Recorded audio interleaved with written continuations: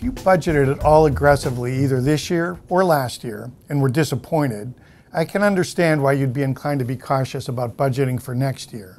But let me make the case for poking your head out of your sandbag bunker and taking a fresh look at the housing market. Do that, and you'll see that every single important economic metric for housing that you'd want to be up is up, and that every single metric that you want to be down is in fact declining.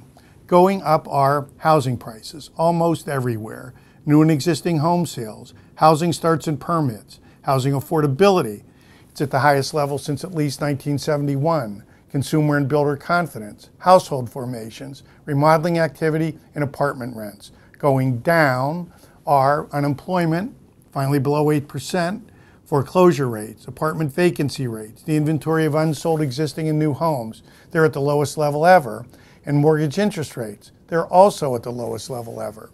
But maybe you subscribe to the theory that statistics lie and liars use statistics. If that's the case, then consider this.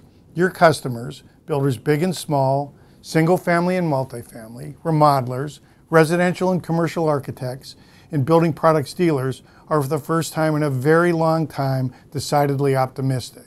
In the last 60 days, Hanley Wood surveyed more than 3,000 of your customers, and about 2/3 indicated they expected their company revenue to increase by 10% or more next year.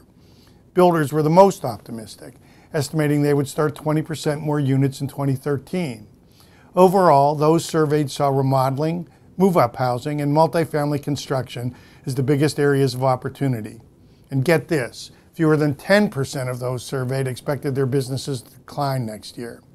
If you'd like to see a copy of the executive summary of the research and/or a full set of the tabular results, send me an email, fanton@hanleywood.com. I think it will boost your confidence about where housing is headed in 2013.